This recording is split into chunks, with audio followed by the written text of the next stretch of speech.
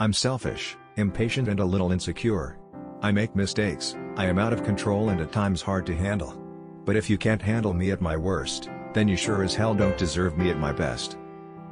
I believe that everything happens for a reason. People change so that you can learn to let go, things go wrong so that you appreciate them when they're right, you believe lies so you eventually learn to trust no one but yourself, and sometimes good things fall apart so better things can fall together. Imperfection is beauty, madness is genius, and it's better to be absolutely ridiculous than absolutely boring.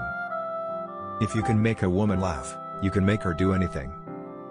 The real lover is the man who can thrill you by kissing your forehead or smiling into your eyes or just staring into space.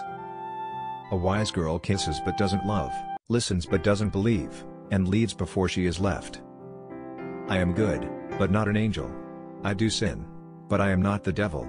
I am just a small girl in a big world trying to find someone to love. If you're gonna be two-faced, at least make one of them pretty. It's far better to be unhappy alone than unhappy with someone, so far. When it comes down to it, I let them think what they want.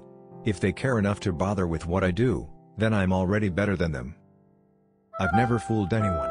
I've let people fool themselves. They didn't bother to find out who and what I was. Instead they would invent a character for me. I wouldn't argue with them. They were obviously loving somebody I wasn't. We should all start to live before we get too old. Fear is stupid. So are regrets.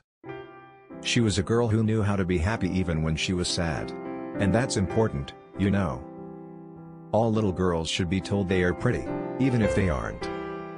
It's not true that I had nothing on. I had the radio on. Beneath the makeup and behind the smile I am just a girl who wishes for the world. I don't mind living in a man's world, as long as I can be a woman in it. The nicest thing for me is sleep, then at least I can dream. Who said nights were for sleep?